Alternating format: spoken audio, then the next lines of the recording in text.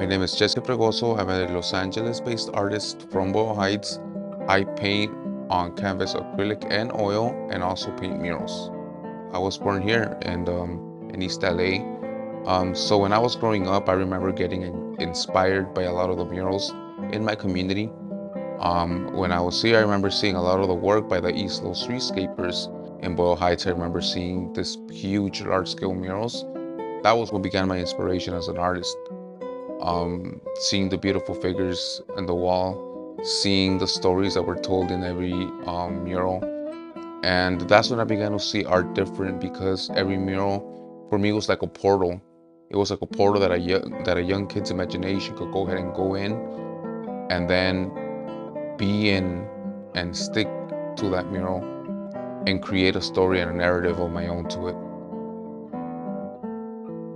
I never attempted to go to any art school when I was growing up, because I was always stuck in the boxing gym.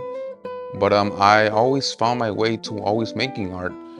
So we didn't really have smartphones that we have the day of today. So I was always a kid that was, like, found my way always to the library, crank open a book, and see some of the master painters, Raphael, Caravaggio, Da Vinci.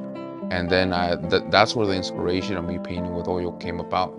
I really wanted to paint stuff that looked realistic and always figures. So when I was in high school, my art teacher, my first art teacher, she saw my love for the arts, and there was a 2010 Congressional Art Competition that was being held in Washington, D.C. at the time. She talked me into it, and then I applied for it. And surprisingly enough, my work made it to Washington, D.C., and it was framed, and they provided me with a certificate from the Congressional District. And that was what kicked off my artist career, because then was when I decided to go to college and pick a degree in the arts. I decided to paint with oil since the beginning because I was always fascinated by some of the paintings that were in my art history books.